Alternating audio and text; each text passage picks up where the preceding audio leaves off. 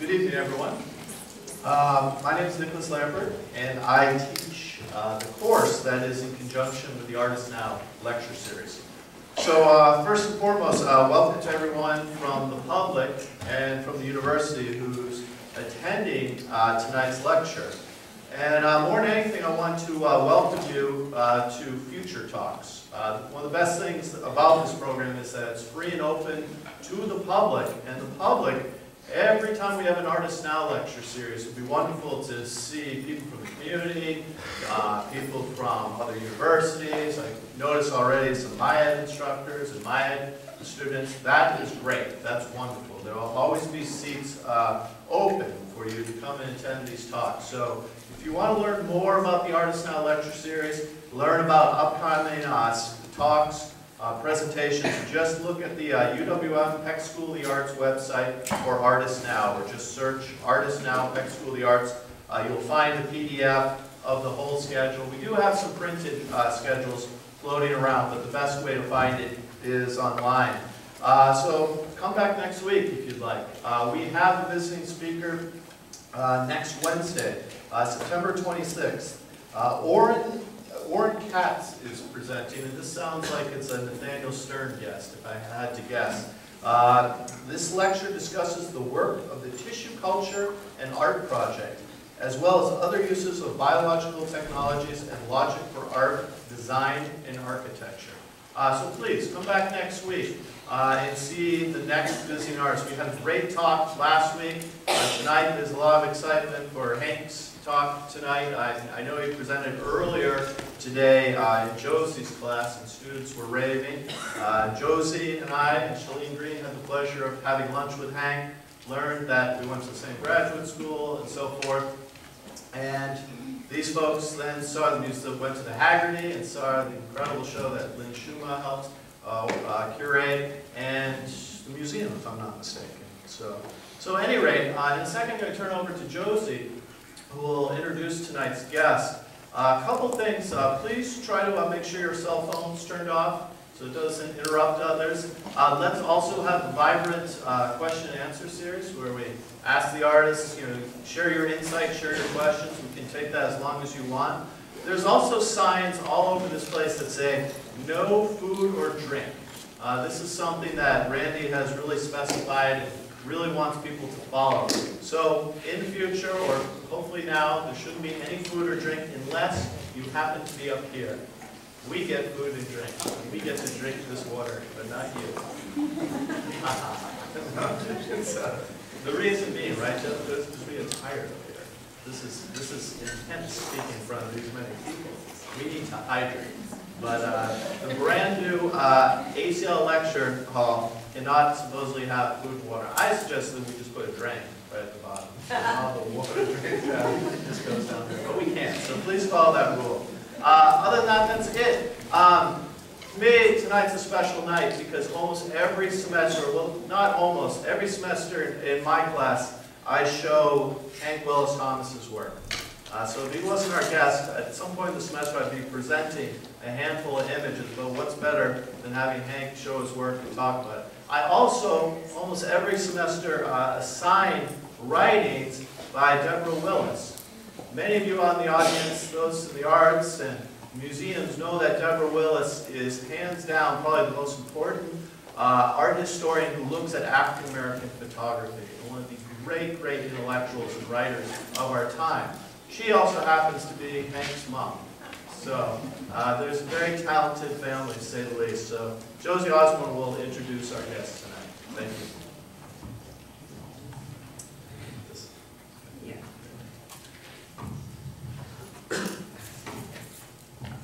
Hey everybody. So we're so happy to have Hank here to share his work with you tonight. And happy to see lots of new faces, as Nicholas mentioned. Hank Willis Thomas has really been an emerging and powerful voice in the visual discourse around race, class, gender, and power, and history, particularly American history. And I know there are many instructors here tonight who use his work in their teaching, and many students who've been very excited about it as well. Hank received his BFA from the New York University's Tisch School of the Arts, and his MFA in photography, along with an MA in visual criticism from California College of Arts in San Francisco. And his work's been published in a monograph called Pitch Blackness by Aperture in 2008. His work is also in numerous public collections, including the Whitney Museum, the Museum of Modern Art in New York, and the Brooklyn Museum. And he's participated in and been a part of numerous collaborative projects that have also been featured at Sundance Film Festival and installed publicly at the Oakland International Airport and the Oakland Museum of Art in California. So this past year he did a residency in Paris, and he's currently preparing for a show at the Jack Shaman Gallery in New York, where the gallery that represents him. We are very grateful to Fo Wilson, who initiated this invitation a couple of years ago. And unfortunately, Fo is no longer here at UWM, and was not able to make it here tonight, but we're really grateful that she got this going. So please join me in welcoming Hank Willis Thomas.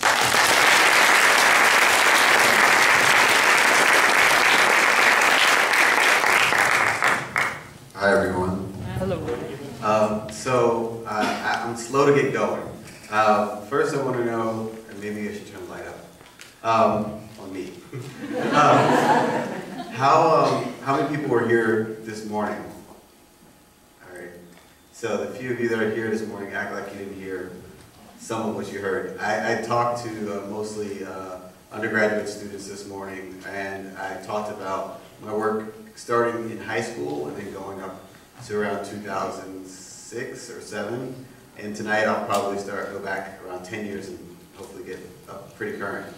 But I tend to, whenever I do a talk, I tend to do them pretty frequently, and I like to do stuff that I haven't done before. So I figured I'd try that now. There's a piece I'm working on for my show at Jack Shaman Gallery. Does anybody get seizures in here? Okay, close your eyes. I'm serious. Because there's a piece I'm working on, and I just want to show it to you guys before I even figure out what it is and what's happening with it. So, bear with me. I always use my mouse when I do this. All right, I'm going to turn this light down. I come here tonight and plead with you. Believe in yourself and believe that you're somebody. As I said to the group last night, nobody else can do this for us. No document can do this for us. No Lincolnian Emancipation Proclamation can do this for us. No Kennisonian or Johnsonian Civil Rights Bill can do this for us. If the Negro is to be free, he must move down into the inner resources of his own soul and sign with the pen and ink of self-assertive manhood his own Emancipation Proclamation.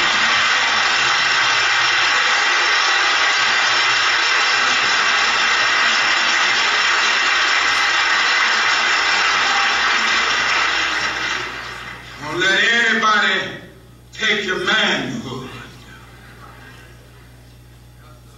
Be proud of our heritage. As somebody said earlier tonight, we don't have anything to be ashamed of. Somebody told a lie one day. They couched it in language.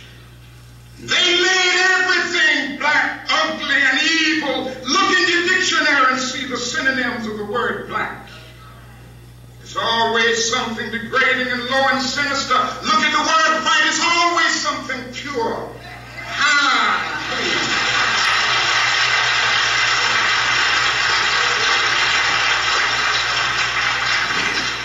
But I want to get the language right tonight.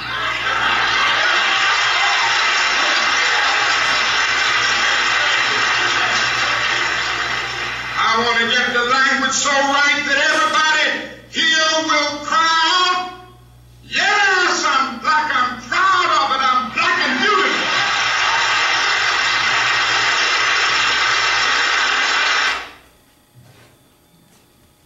I don't know.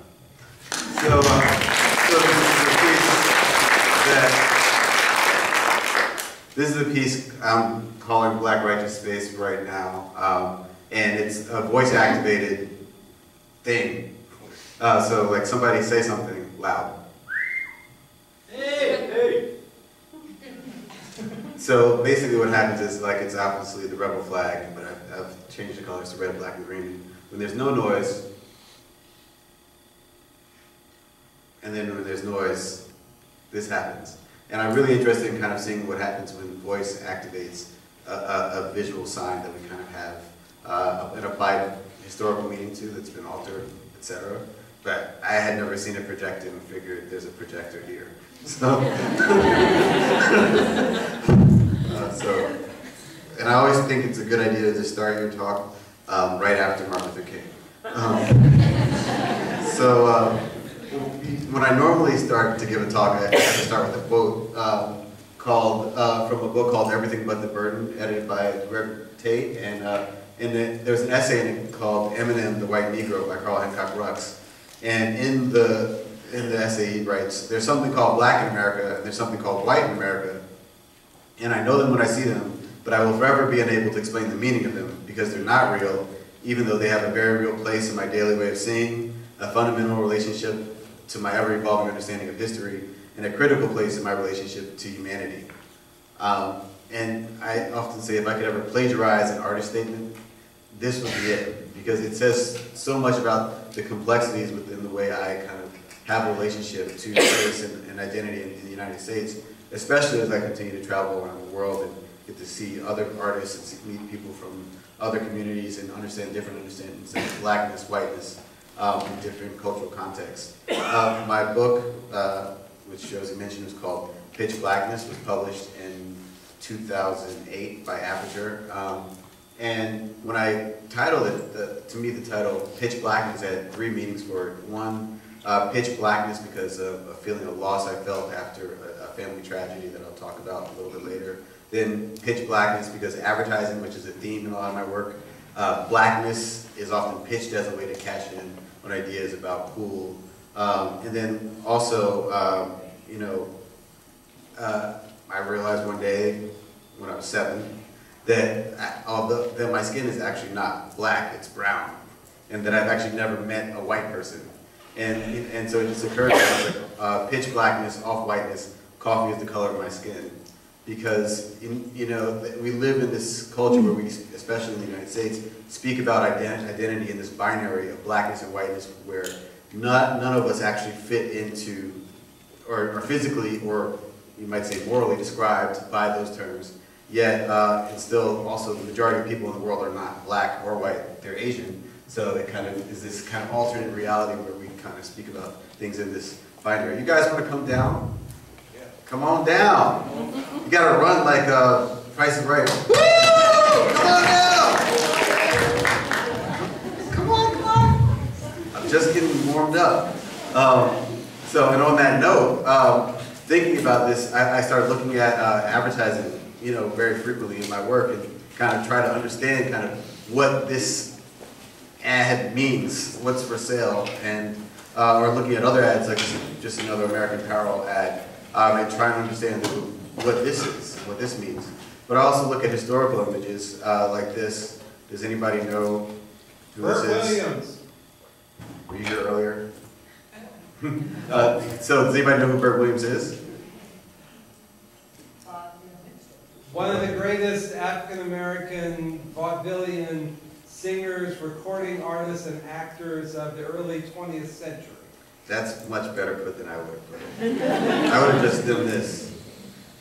Because what I found so fascinating about this image of Bert Williams is how most people have no idea who he is, especially when they see him as he liked to present himself. And I find that so fascinating how he liked to present himself in the real world backstage and how he was celebrated as a performer in the mainstream society, and kind of how his performance of blackness was in this kind of minstrel, vaudevillian caricature way was kind of what society was embracing. And I'm really interested in kind of how we have these kind of dualities and these complexities and ways of understanding race, identity, gender, and thinking about kind of the status quo. Okay, who are these two people?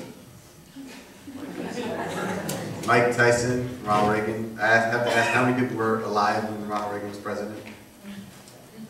Less than half the room.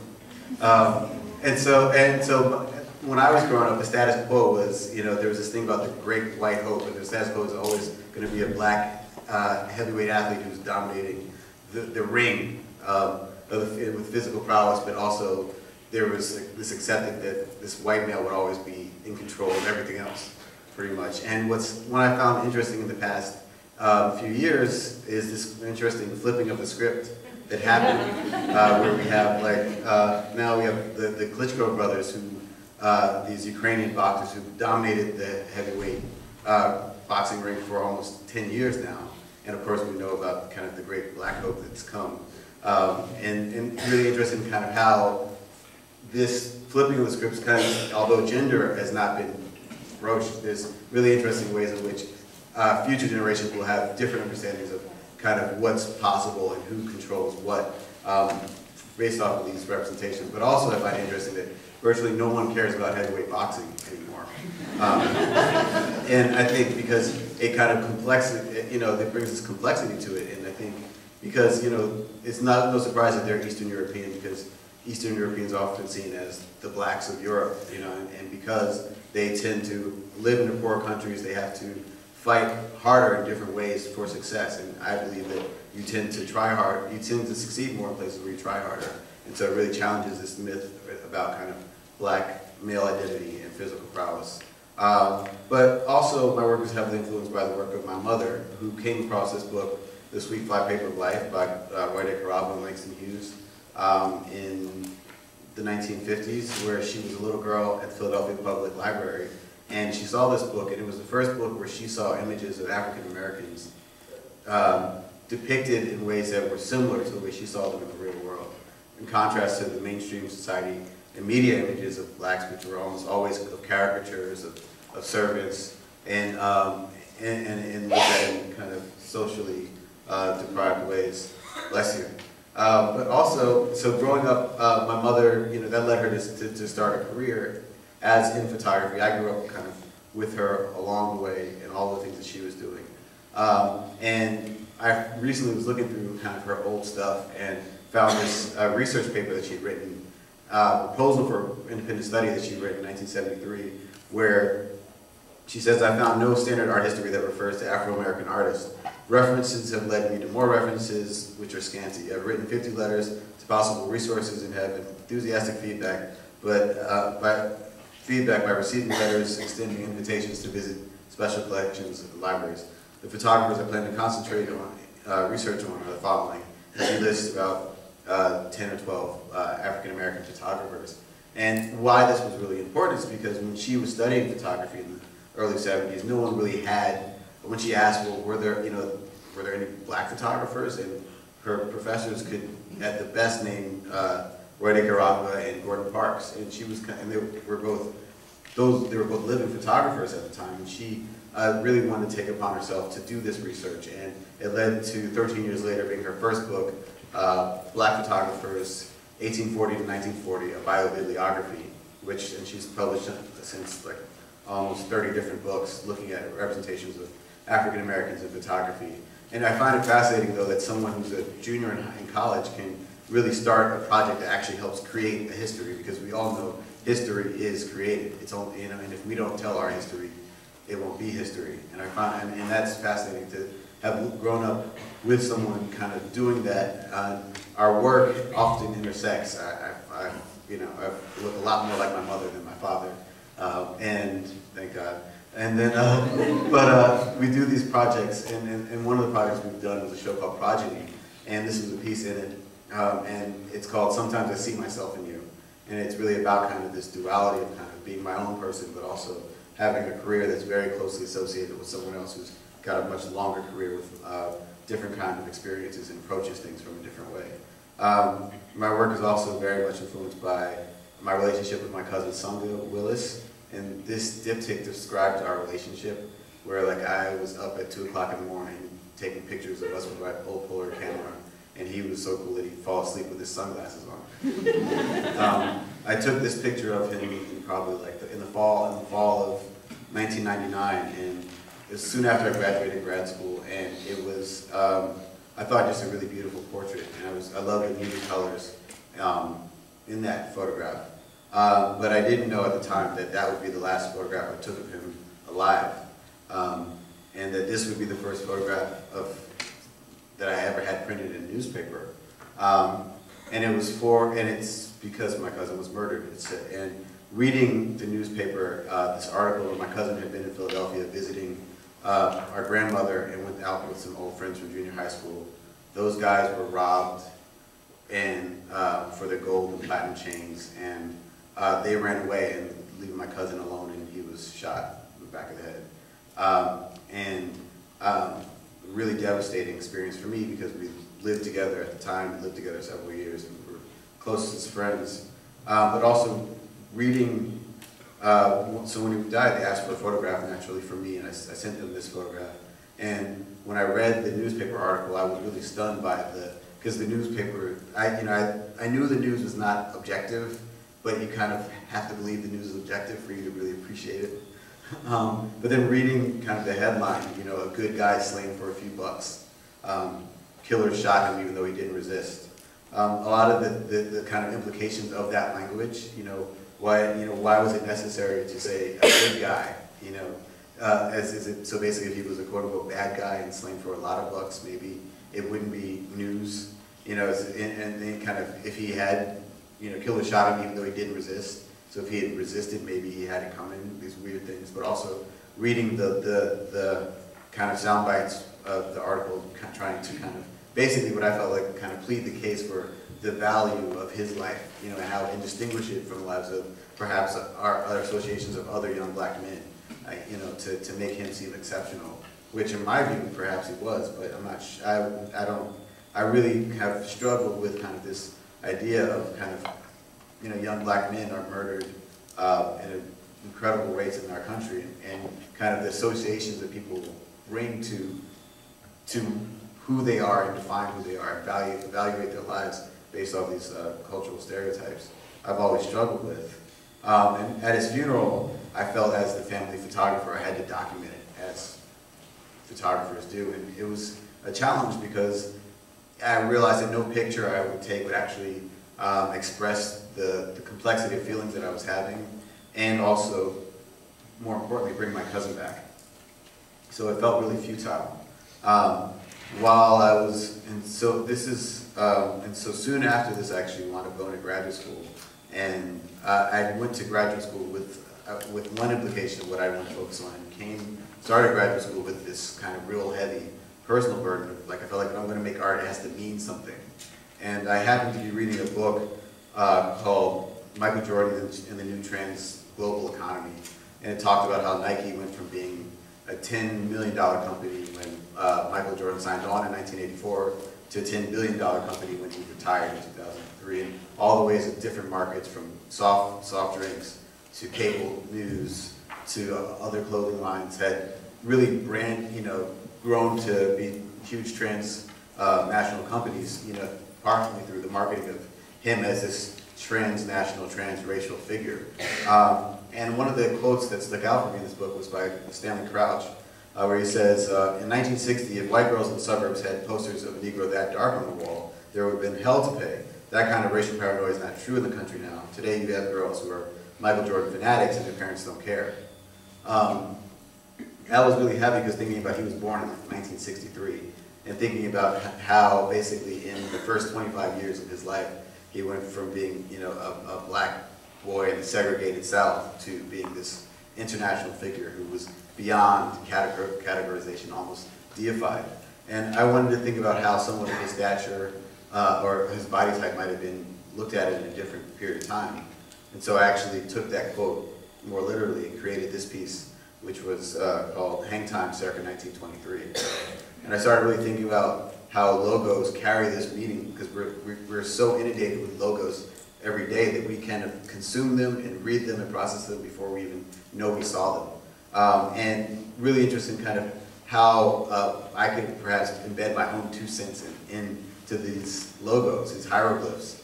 So I created images like this, the fabric of our lives, talking about the cotton trade, this one, the original slam dunk, think about him as a potential slave jumping off of the ship before making it to the new land.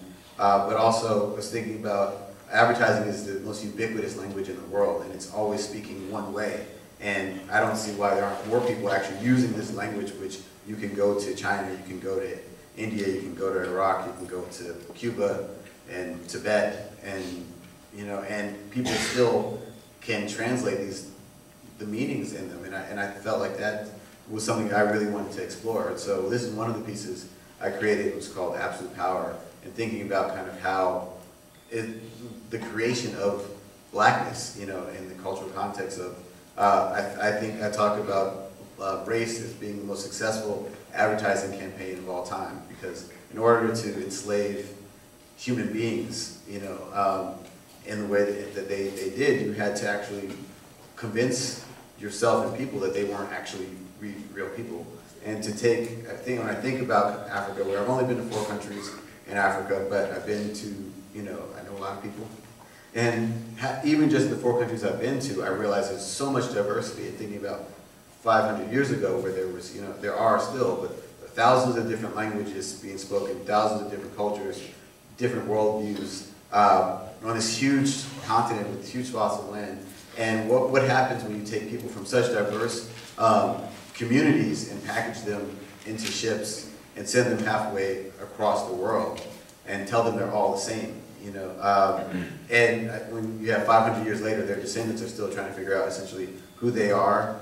That's what I call kind of absolute power. This idea of monolithic black identity that we've kind of been forced, especially in the United States, to conform to these ideas that we actually didn't even create. I like to say the craziest thing about blackness is that black people had nothing to do with creating it.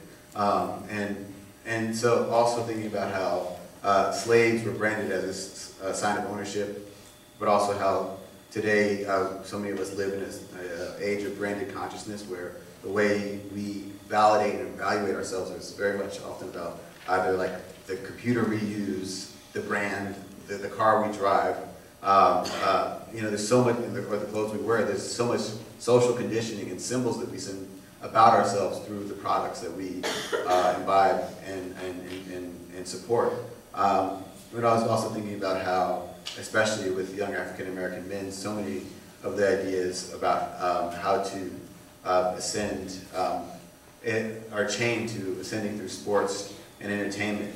And so I was making this work called, and I called it series Branded. And this image are kind of more updated images where I'm really also talking about the society of the spectacle and thinking about how black bodies were lynched, and kind of looking at how bodies were kind of used in spectacle in the 30s and 40s, black bodies, and thinking about kind of the cultural and often ancestral connection between contemporary athletes and some of these people who were victims of lynching.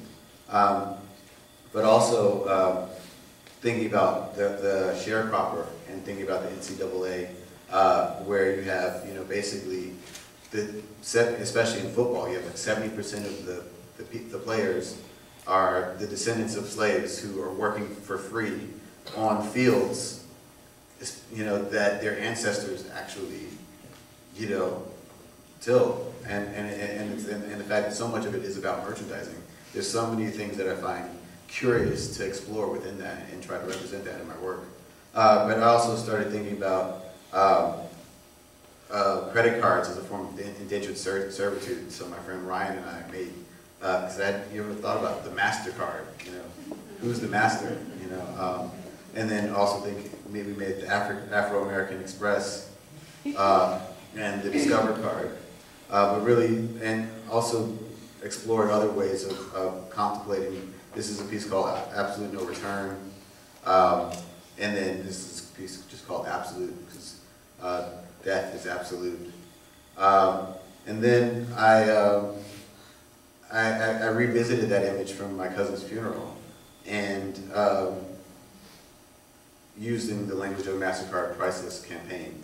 And I felt like by using text with image and design in a way that speaks to kind of the advertising culture, I might be able to do things that my work couldn't do in the other context. And I was able to exhibit it outside in a few different places at the UWM Center for the Arts and at the Birmingham Museum of Art. And there wasn't much controversy, ironically, until I got to Birmingham.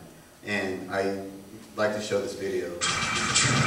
David and Rick, proud to be the most watched local newscasts in Alabama. Fox 6 News, the most powerful name in local news. Fox 6 News reporter Melanie Posey takes a look at it. She joins us live from the museum tonight. Melanie? Well, Janet and Devin, here is the picture that we're talking about. You can see the MasterCard logo and you see the MasterCard slogan, so you think it's a MasterCard ad, right? Wrong. What it is doing is creating a lot of dialogue, and those here at the museum say that is exactly what it was designed to do. The picture hangs boldly on the back of the Birmingham Museum of Art, an African-American family grieving at a funeral. The caption, a spin-off of the MasterCard advertising campaign. 3-piece suit, $250. Gold chain, $400. 9mm pistol, $79. Bullet, 60 cents. Picking the perfect casket for your son, priceless. To the unknowing eye, it brings a strong response. It's not offensive to me too, because it seems like it's stereotypical that people are just tagging the black community of the things that we use, the things that we buy, things that we flaunt. And I'm not black, but I would think that it would be offensive to black people. I think when someone walks off the street, they're wondering, is it an ad? If not, why is it up here? What is it? What's the point? Why is MasterCard have their name on it? This is not an ad. It's contemporary art on display at the Birmingham Museum of Art. The artist, a young black man by the name of Willis Thomas. The picture taken at his own cousin's funeral after he was killed during a robbery. He wanted to get at the grief his family was feeling and the frustration with this sort of cycle of violence that's sort of afflicting the country. I think he's using the term priceless here, not in a satiric way, but to suggest that life is the most priceless thing of all. Willis relies on artistic license to play off of the MasterCard logo, a key he uses knowing how much Americans connect with advertising. After learning what it's all about, Jennifer Swenson's response turned from offense to grief and eventually hope. I guess the artist had a choice. He could have picked up a gun, he could have sought revenge. And what this artist chose to do was to make a statement, even though it's offensive to some people, if it changed one person's thought process in life, then it would be worth it. Now, because of the response to this picture, the museum has put up this explanation. However, as you can see, it is rather small in comparison to the picture. Some people may miss it, so they plan to add it. Also, the curator says the reason this piece is outside is because it was too large to fit inside the So I mean, that says it all, doesn't it? I mean, it's really interesting when you make work that's political in nature, you actually show it in the public sense. You actually, you want a response, and frequently, actually, you just don't get a response, and that's the response. But, it was kind of my worst fear finding out that members of the African-American community were offended by the work I was making, and so I had to write an op-ed for the Birmingham newspaper. But in watching this, there's so many things that come out of it, where you see how people are, how especially this African-American woman who's okay, they're, it feels like it's stereotypical, it's just, tagging us with things that we flaunt, we buy guns and gold chains and 3-piece suits. And then the other one was I'm not black, in case you couldn't tell. But I can see how it would be offensive to black people, And so it speaks about who has the right to be offended by what and to talk about what, because it says, it's not an ad, it's art, so it's supposed to be provocative, and it's made by a young black man, so it's not racist, and it's picture taken at his own cousin's funeral, so it's not insensitive. All of these qualifiers that make it okay for me to make this work in this context. And then of course there's this amazing kind of moment of clarity at the end when the woman says, the artist had a choice. He could have picked up a gun and killed someone, or make art. I think I made the right choice. There's this really amazing simplicity in the way that we have these discourses, especially in the public. And I'm going to show you a different piece that wasn't planning on showing, but it speaks to this relationship. If I can find it. There it is. Whew.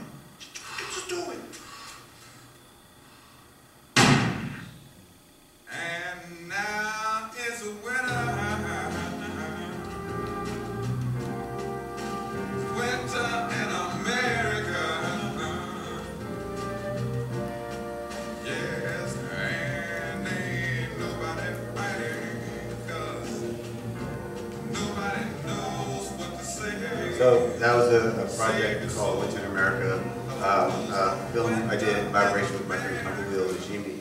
And basically we used the G.I. Joe action figures I used to play with as a child to tell the last 5 minutes of my cousin's life, as was told to me by the guys he was with that night. And it was this really interesting process of kind of like playing as men the way we did with boys, but telling a story that was, you know, at least from our understanding, true, that had a real personal effect. And I was really trying to figure out, how do you tell a story that everyone's heard before 1,000 times in a new way? And I thought by using G.I. Joe action figures in stop motion animation, it was kind of a disarming, kind of new way to talk about it, because in child's play, death is insignificant, whereas we know in reality, it happens every day. And thinking about how boys, especially in the United States, are socialized to actually train to create these scenarios based around violence before they can even read, yet we find violence to be contemptible. And speaking about that, around the same time I was making that piece, I was in New York and I saw like a group of teenagers. They were standing by this billboard, and it was a group of like ethnic New Yorkers. And there's a couple young black men in there, and I was wondering kind of how seeing images like this kind of affect the way that they kind of maneuver within their social group. And I was looking at it and I found something really fascinating. How many people, what's this an ad for? For what? How do you know? Because what? The logo. So we can see a logo and 3 letters and actually immediately translate to see it's Reebok. But what's it an ad for? Birth control? Birth control. Maybe. Keep those coming. Because I found it fascinating. There's actually no Reebok product in this ad. There's actually, it's 50 Cent. He's wearing a G-Unit tank top with the logo on it. So in a way, so what's really for sale is this idea of him as commodity. I am who I am. And I guess of all the things he could have listed for him to be, he really at the end of the day is just a criminal.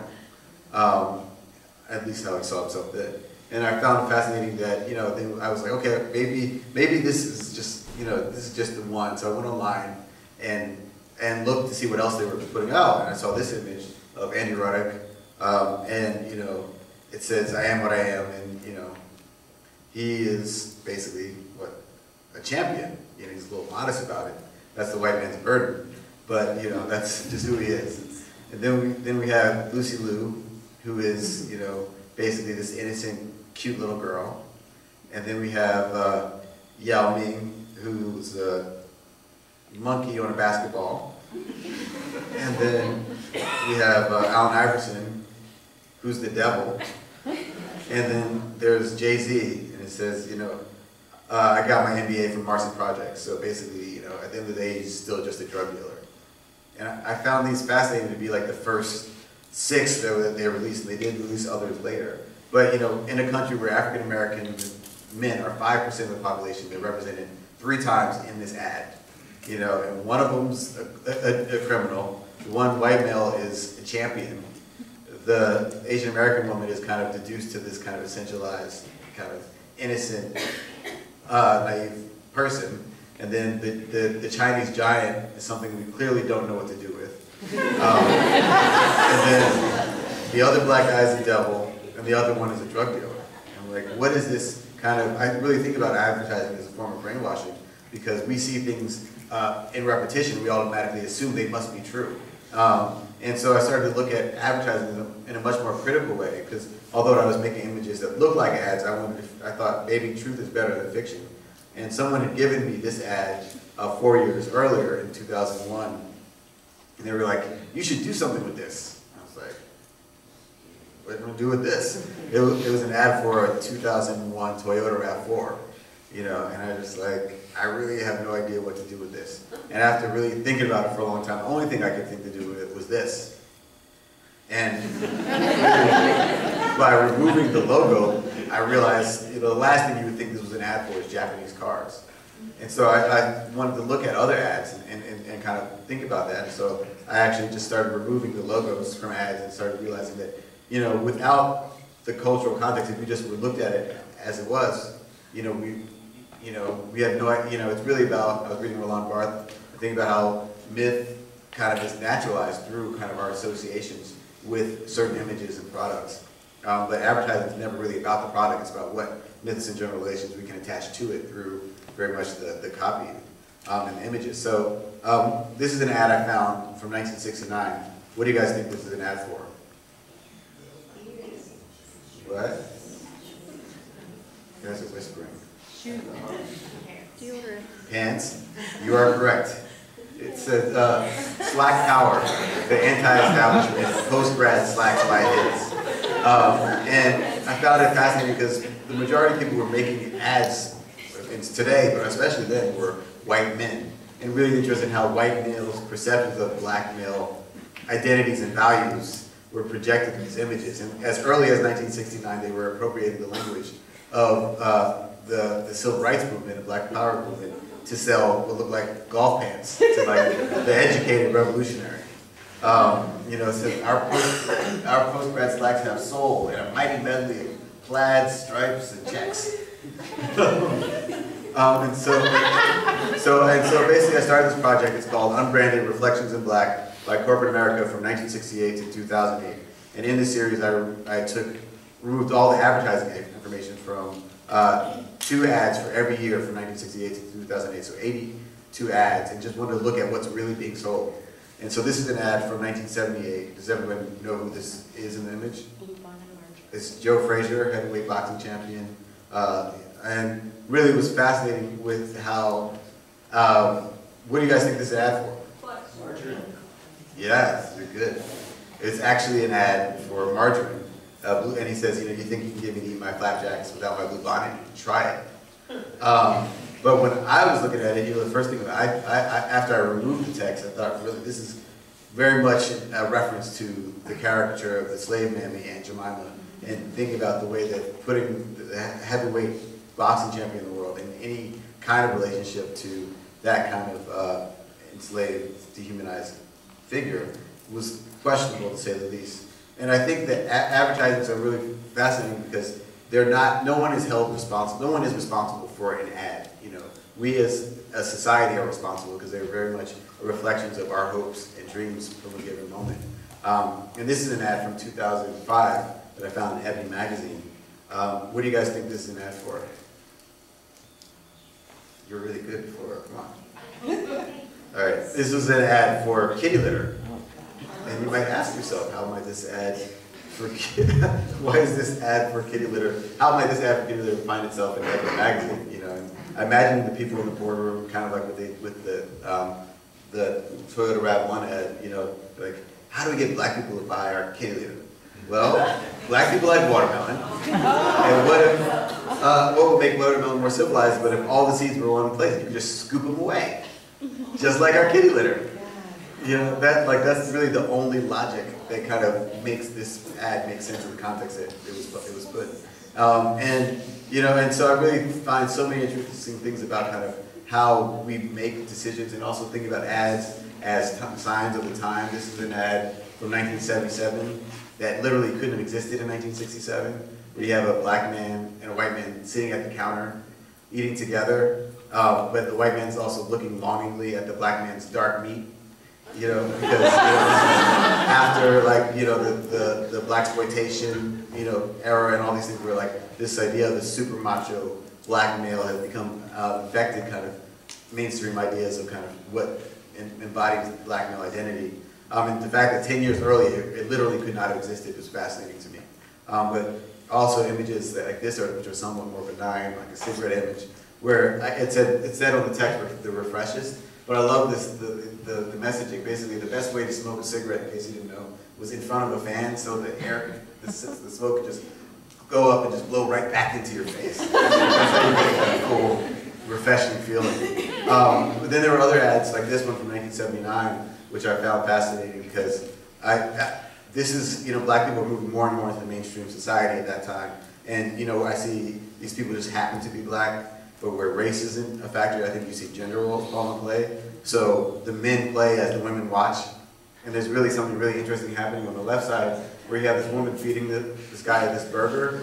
But if you look at his right hand, he's got his own burger down there. So you can almost imagine the photographer being like, oh, you need something to do, feed him. You know? So there's all these other things that I find so curious. And I think that I often believe that you can learn more about a culture by looking at its ads than by reading whole books, because it says so much that you can't get a context for. This was one, I had 2 rules when I made this project for appropriating, which one was I couldn't use any images that I wish I took, and the other was if I were to sell them, I had I couldn't sell any images that I knew the name of the photographer. But this one was one of the images. I looked at it and it's like, wow, it was for Black History Month. This is an ad for Chevy, of course, the heartbeat of America. And I was like, but it's Black History Month, you gotta understand.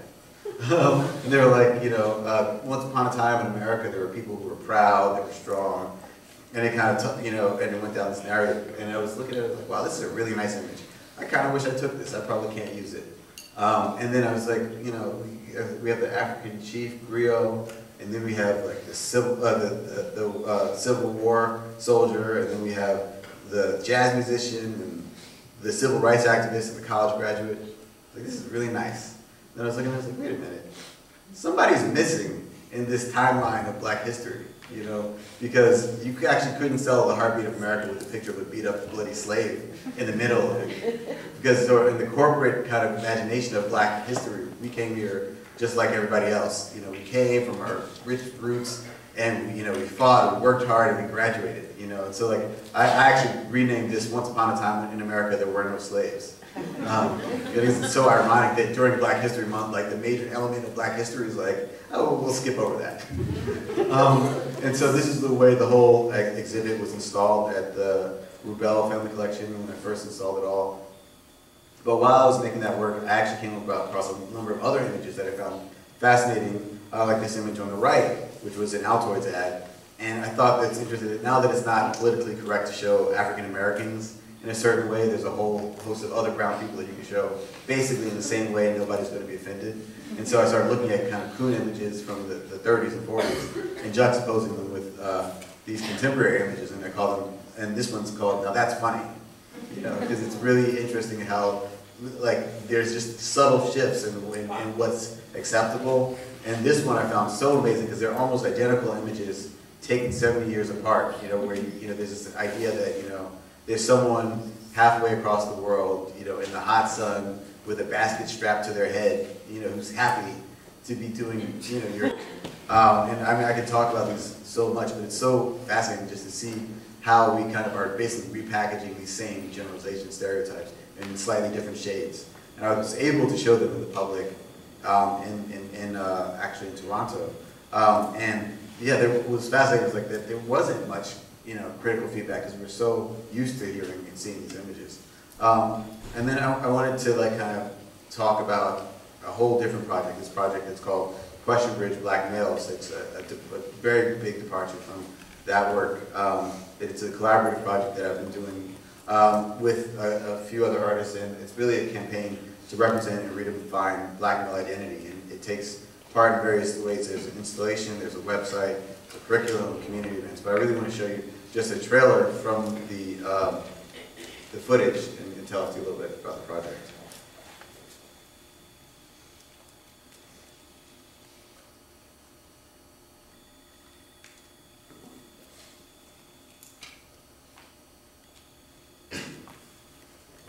Black man, do you want to get out of the situation that you're in? What is the reluctance for taking responsibility for improving our communities? Are your children better or worse off as a result of your involvement? Why wouldn't you be happy with your son being gay? Why are you so violent? Why do you have that take mentality? Why are you afraid of being intelligent? Why? What I want to know is why.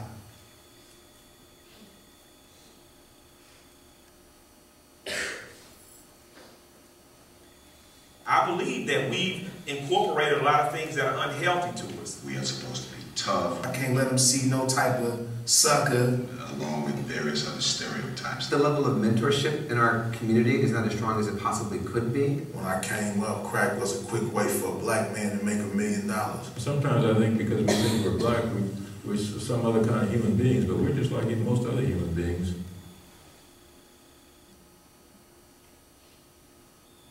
Why didn't y'all leave us the blueprint? We did leave you a blueprint. We just didn't tell you where it was. That's something that we dropped the ball on. What do you fear? That something will harm my children. I fear success. Am I the only one who has problem eating chicken, watermelon, and bananas in front of white people? That word, we have to stop using it. I think black people can say nigga anytime they want. How dare you? What right do you have to use this word? A lot of nigga questions for the rapper. What is common to all of us that we can say makes us who we are? This is the easiest question in the world to answer. The thing that we have in common is that we are male and we are black.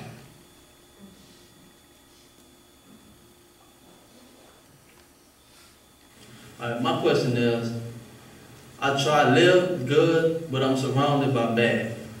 And I want to know what it is I could do to do better and live peaceful, surrounded by all evil. How can I do that? So essentially the premise of the project is that there's as much diversity within any demographic as there is outside of it, but how do you prove that? So what me and my collaborators did is we went around the country and asked over 160 African American men to ask questions of other African American men. And then we went and found people to answer those questions, and we wound up having about 2,000 question and answer exchanges that really kind of do this amazing thing of like having kind of, there's so many kind of projects and sociological projects that try to like get to the source of a group. But this is a project where actually the researchers and the experts are the members of the group. And it's so fascinating to see kind of that it's not really about black people or black men in general, it's actually just about people and what happens when people are put into groups and how they relate to one another and themselves.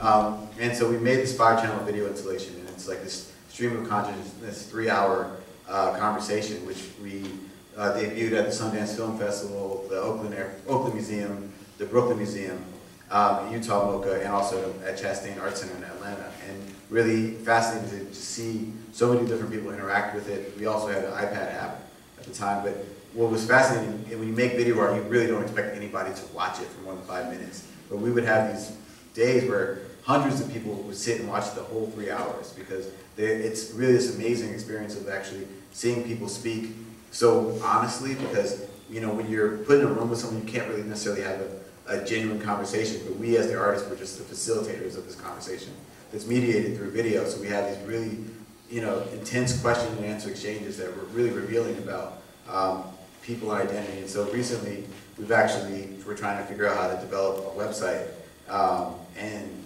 where we can build, other people can, it's a user-generated website where other people can create their own question bridges about any form of identity they want that hopefully isn't just race, gender specific. But speaking to this idea of identity, especially African American male identity, I refer back to this image by Ernest Withers that was taken at the Memphis Sanitation Workers March in 1968, which was the march where Martin Luther King was assassinated and going down in support of. And I found this image fascinating because it was just 8 years before I was born, and it was necessary in this country for people to stand collectively and affirm their humanity. You know, and because with the statement "I am a man," because the statement I grew up with was "I am the man."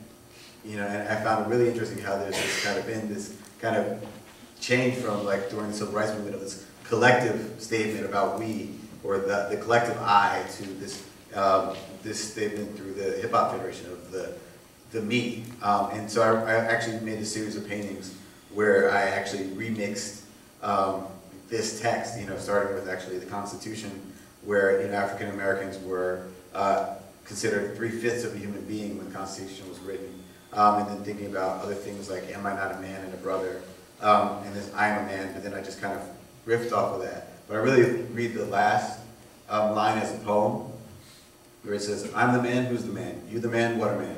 I am man, I am human, I am many, I am I am a man. Because I realized that perhaps rather than validating ourselves on anyone else's standard of what's good and worthy, that maybe the greatest gift that any of us are given is our consciousness. You know, the fact that we can say I am is all that we need. And when we look in sports, like the Paralympics, when we look in science, like with Stephen Hawking, and there's so many different stories where people overcome what we imagine are insurmountable changes to become not just extraordinary, but normal. And normal is extraordinary in each of us. And so I'm really trying to kind of promote that. And with my collaborative projects, we've done a lot of work that we feel like, which I love collaborating because it forces me out of my comfort zone to do things that I don't want to do. One of my good friends told me, Hank, I really love your work, but it really kind of bums me out. So I started having to try to figure out how to make work that I thought was good, but also kind of uplifting and interesting. And so one of them was this piece along the way in this project that we toured around Ireland last year called the Truth Booth, which is kind of like a modern day confession booth. And I'm going to show you just a few minutes of along the way. I don't know. And then if there's a moment in time, I can show you a portion of the Truth Booth. And along the way, basically, it was the first project that we showed at Sundance, but it's also been up at the Oakland Museum since 2007. And we applied to try to make this project for this media wall. It's a little bit bigger than this. And we were told to try to make a piece that you can enter at and exit at any point that was visually stimulating. And me and my friends were sitting around trying to figure out how could we do that. And we wanted to try to actually make a video mosaic, because none of us at the time had seen a video mosaic and actually didn't even know how. And so we actually applied with this random idea and then had to figure out how to do it. And the mosaic is really beautiful because you realize that it gives you a chance to talk about community in a much different way. And the moving mosaic and thinking about how we talk about diversity, but really how all these people whose lives intersect on a daily basis, who are part of the community, who don't necessarily recognize each other exist. And I think it's inherently political to actually look at them as a collective community, where we don't talk about community as this kind of community or that kind of community, but we are all a part of the community. And these video portraits where we just walked up to 2,000 strangers and asked them to just stare at the camera for 30 seconds. And I think that everyone's beautiful if you just give yourself a chance to look at them. And there's just kind of so many wonderful moments in this piece. You know,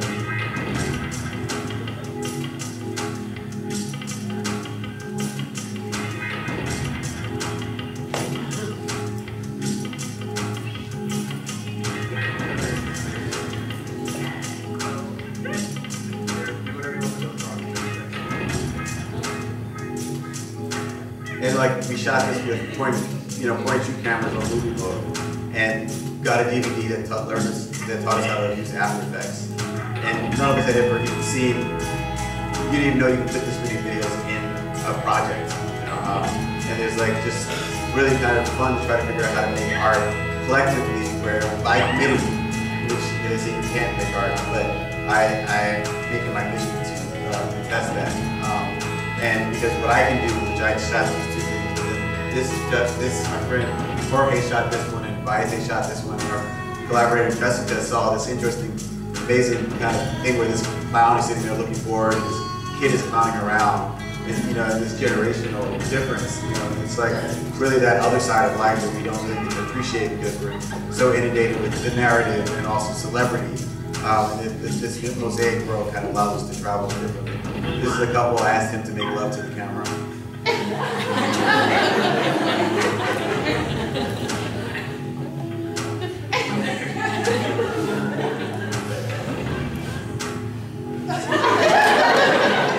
So it goes on, and you can look at these videos on causecollective.com. But I really want to show you guys, the last thing I think I want to show you is just a few images from the Truth Booth, a few moments of the Truth Booth. So basically, Ryan and I and another guy named Jim Ricks, we really, like Question Bridge, are really interested in kind of creating projects, like also along the way, where putting the public in the art, getting everyday people to become a part of the collaborative process of making work. And and I believe I learned through Question Bridge that everyone has something to offer, and so and everyone has their own version of the truth. So we literally traveled the country of Ireland, and this year we went to Virginia with the Truth Booth. And I really just want to show you guys, probably don't have to skip around, but just a few moments of like what happens when you create opportunity for people to just show what they know. That's one of my favorites, but I'm going to skip to this dude. This is the whole truth. Bottom says, and top, please. Thank you. The truth is not to be discovered because it was there before we were born. It hid itself when we were born, and it only comes out again once we are dead. I'm nearly dead. It emerged. Truth is, I love animals!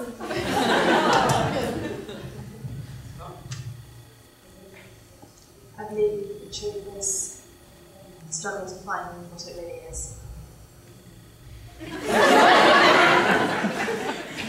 The truth is really small, it's very hard to see, but if you look really, really close, you will find the truth, and it's all around. The truth is that I am sitting here in Galway in a big blow-up thing,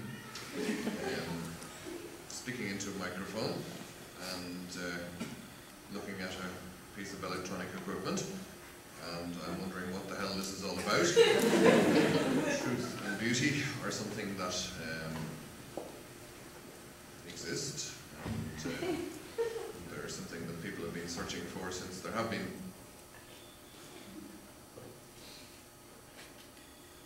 Three and a half years? I think it's all means. Just skip. This girl I just found so fascinating. This one's talking about her struggle for her move. The truth is that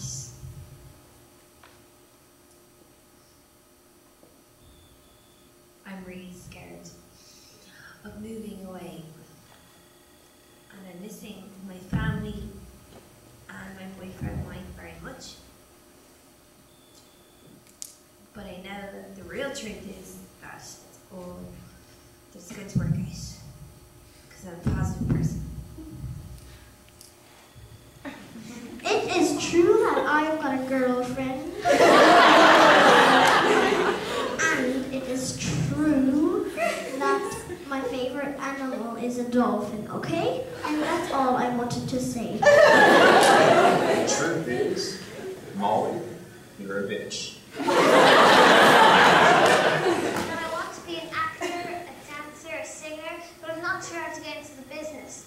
I've joined Trading Places, and well, I've joined the agency of there, but I'm not sure if I'm going to get into the, well, I am in the agency, I'm not sure if I'm going to get anything out of it. And I just really want to be an actress especially, or maybe a beautician, or a singer maybe, or maybe a dancer, but I'm not sure how to get in. That's the truth. She's an accident in production. Let's say that's Melody, she's my little doggy and all my other pets. And my parents. Peace out. The truth, I believe, is Lego. Lego is big, small, but don't mean big. Lego is in all our minds. So the truth is very, very small, but it's big. Thank you. Thank you. The truth is what you believe in your... And so there's like all of these kind of different interesting things that happen. And then I'm just going to play you these last three. Truth. The truth is subjective. There is no truth. She did that 4 times. The truth is, I met Hugo today, and he said to tell the camera that my dad looks his nose, but he doesn't. That's the truth. Anything else to tell about the truth? I locked my dad in the shed, and he was suffocating, and I didn't tell anyone.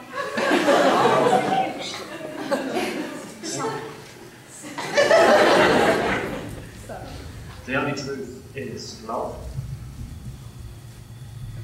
That's the only truth. I just got married to the man of my dreams, and I'm in love.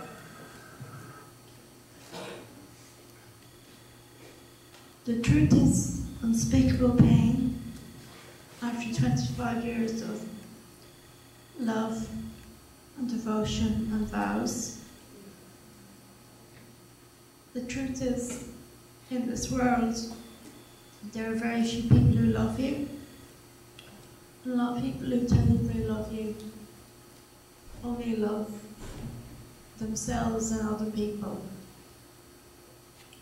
The truth is, you should be told how to rely on yourself. The truth is, people should tell you not to let anybody else in. The truth is, your family should tell you not to let anybody else in, even your family. Because sooner or later you're going to be betrayed. That's the truth as far as I know it now. This would not have been the truth as I knew it 2 weeks ago, when I thought I would help because the phone was downloaded and I'd bring it upstairs because he always wanted the phone by the bed, whether he was in a different room because he slept better or not. And I saw the message and I texted and she texted back, and that is their truth. And it was their truth for a very long time. And I asked him, and he denied the truth. But eventually... The truth is, it's all about being happy and making sure that everything you do is aimed at keeping you happy. So, as you can see, there's just so many different ways that people interact with that, and like I kind of just wanted to leave you guys with that. I didn't mean to leave it on the heavy one, but I had to show you. Because I saw it, I was like, oh. That's actually what happened when I saw it. So thank you guys for coming.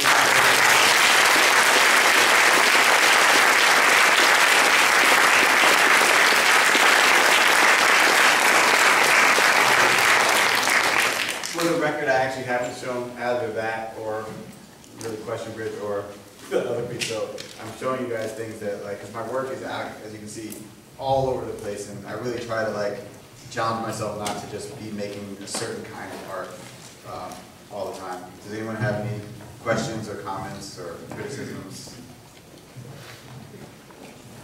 Go ahead. Do you get in trouble with copyright laws? No, I've never gotten in trouble with copyright laws. I mean, I think because, especially since the kind of content that my work deals with, you know, it's kind of almost an open invitation for someone to want to sue me, but they know if they sue an artist, they're probably going to make them rich and famous.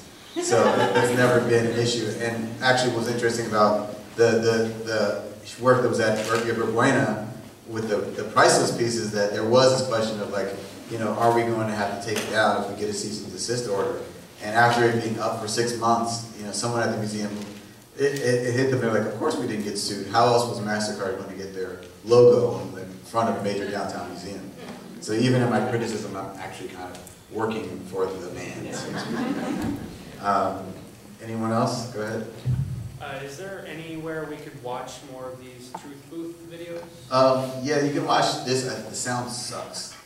We haven't changed it, but if you go to, there's actually a couple different, our project is called, I think it's the truthbooth.net, but there are other Truth Booth projects. One of them is an anti-abortion website. That's not ours. But yeah, it's just, we have like over 1,000 of these, you know, including the now President of Ireland. You know, it's going to be interesting. We're going to have it at the presidential debate at Hofstra on October 16th. It'll be interesting to see what happens there. 2 questions. One, I'm interested in what kind of work have you been working on in France, and the second is some artists living or past artists that inspire you. first, I guess I really see myself as inspired by everything and everyone. You know, I think, you know, life has so much to offer, and if you're looking, you will find inspiration. So, I mean, I really hesitate to say which artist, because people who've had personal influence on me is a professor of mine. And Nicholas is named Larry Sultan, you know, but I'll say heavily influenced by my mother. But really, the fact that you can call anything art, that's my inspiration. And in France, I actually wound up spending a lot more time just learning, you know, more about how, you know, race and identity are seen differently in France, because they don't believe in race, but they just have these weird racial kind of segregated populations.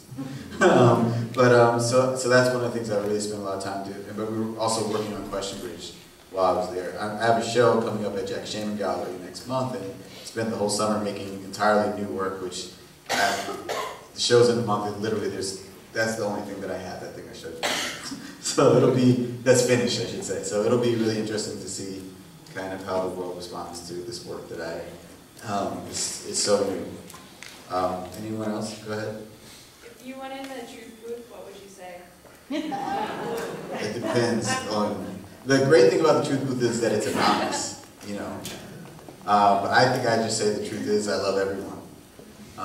But, you know, the fact that it is anonymous gives an agency that people can say, you know, different things. Yeah, but being one of the artists is different, because you know your teammates are going to see it, and you're like, don't want to be too mushy. Anyone else? Go ahead.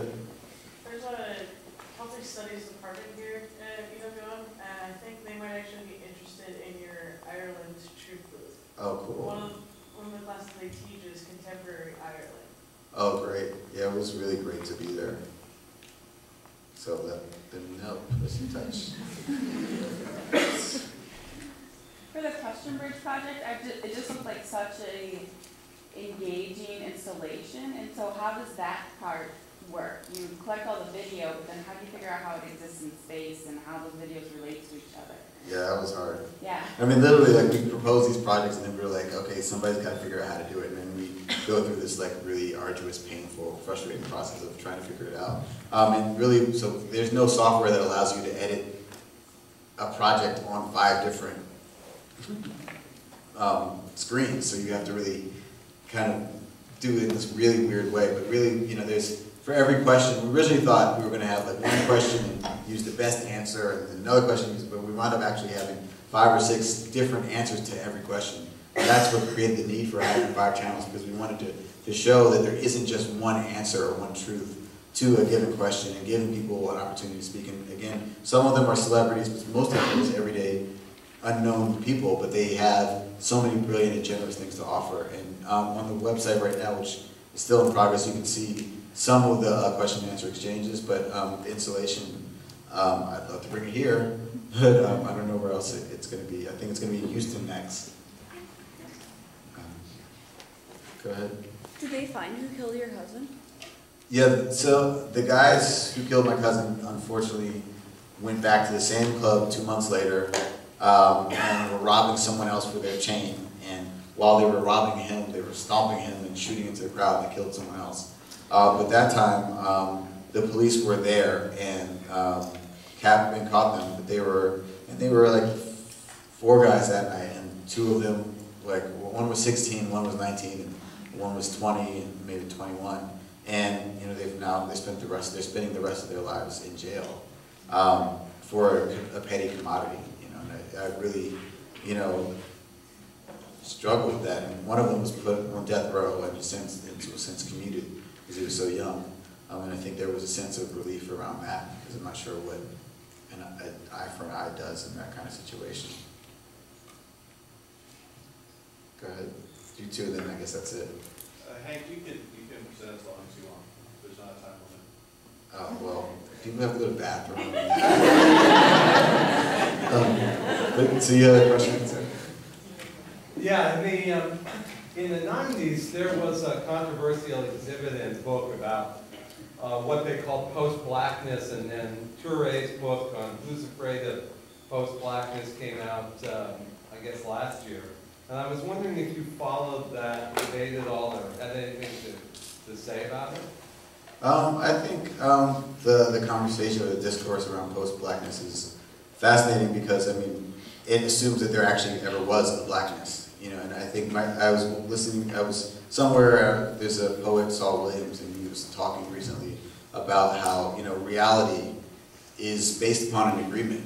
You know, we agree that this is the truth, and if we agree that this is the truth, then it is real. And we always have the choice to disagree with that as the truth and make a new reality. And I think that's kind of how I come to understand race, you know, that like, especially as I have gone to, you know, I was just in Germany and Belgium last week, you know, and there are people of African descent there, but like recognizing all the things that I don't know about my quote-unquote black culture.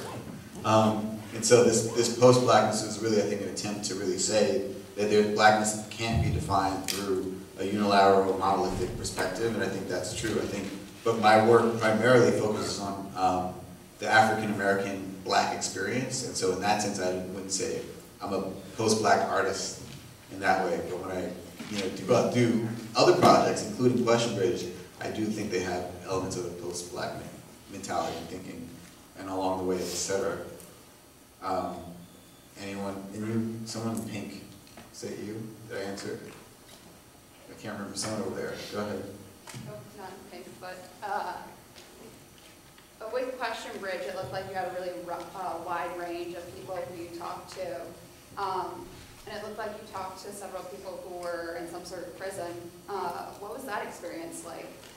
It was pretty amazing, to put it simply. Like, you know, we had one question where, wait, who wants to go?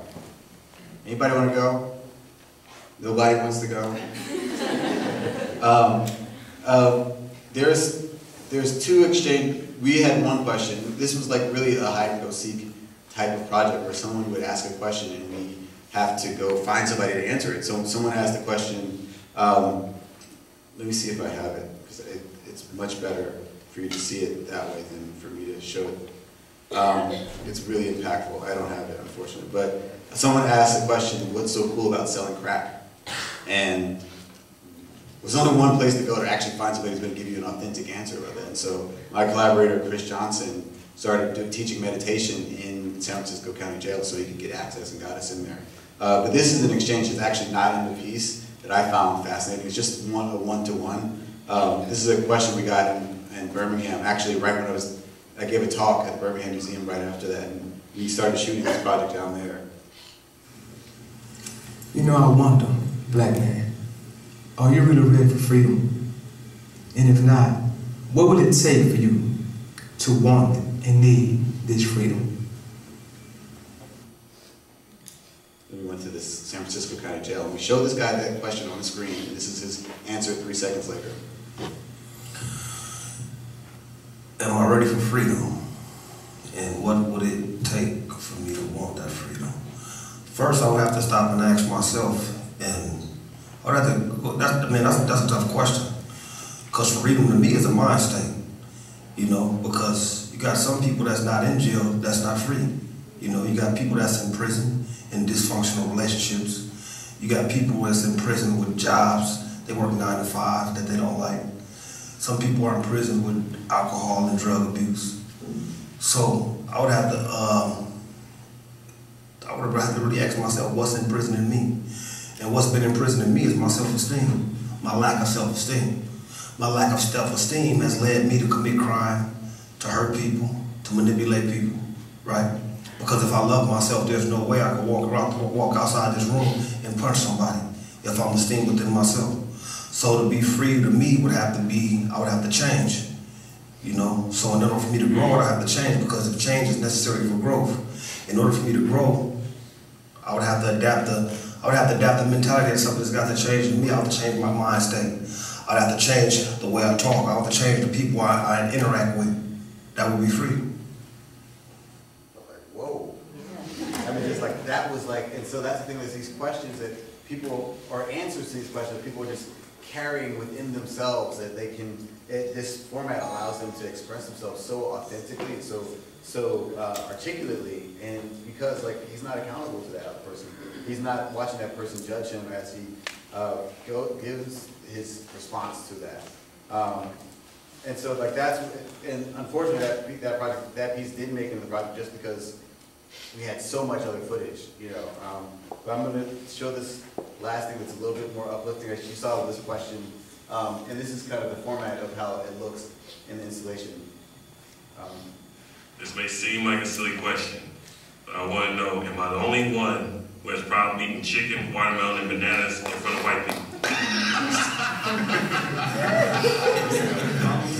I don't have a problem with it, period. No, I'm gonna be honest with you. I don't even eat watermelon because of the connotations that it has around black people. But I will eat some chicken though. I never heard of bananas. I never heard of bananas, really. I don't know if you're the only one, but it's not a problem for me to eat whatever I want to eat in front of anybody. You're not the only one, brother, to be honest. Every time, I still eat chicken, I eat a lot of watermelon, and I love bananas. But I'm always looking over my shoulder, wherever I'm at, seeing who's watching me eat this watermelon, and this piece of chicken, and this banana, always. You're not the only one. No, I know plenty of African Americans who, as a rule, will not eat watermelon in front of white folks. Now, for me, I have difficulty relating to the question only in the sense that I've never ever liked watermelon and I don't eat meat. So I find myself in the situation where chicken and watermelon comes to a head.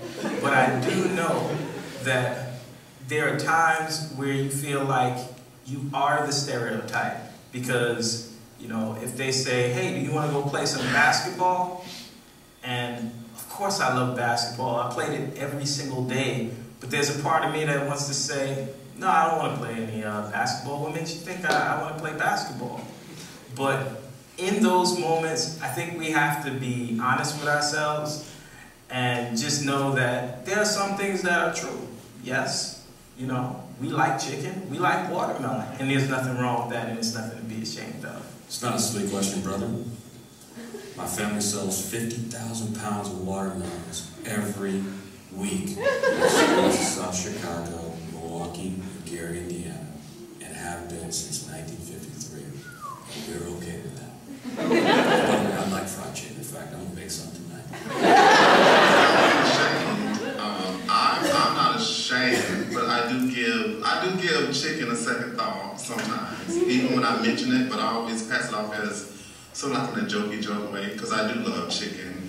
Watermelon, I don't eat watermelon so much, so I'm not really so much ashamed of it. Bananas, I hadn't thought about bananas because I was thinking about a banana because I'm gay in a sexual way. So I'm always self-conscious in front of anybody, just because of sexuality, but not because of race. I think really that question leads to a deeper question. Why are we so concerned with what they think about us? You know, that's what the real question is. I don't really care. You know, I know somewhere in there I do care, but in my consciousness and what I'm going to say, I don't really care what they think. You know, I don't need their approval in order for me to go ahead and be me, or in order for me to do my job, you know, or in order for me to be who I'm going to be. I don't need their approval. I don't need their job. None of that. You know, I think it's really important that we stop worrying about what they think and start worrying about what you think about yourself and maybe what the little black kid next door to you thinks about you. Fuck some white person thinking what they think about you eating a watermelon or anything else, your shoes, your jacket, your hat backwards. I don't go with the sagging pants, but you know, whatever you're doing, it's because it's your cultural identity or your food or whatever. What they think about is not really important. So, I mean, that, and obviously, so like that's just one, and ironically again, my favorite answer isn't in there because it was just too long. But so if you realize, you have all of these different men, and this essentially silly question actually reveals so many different things about kind of about self-realization, the way we process being looked at and perceived by others. So on that note, thank you guys.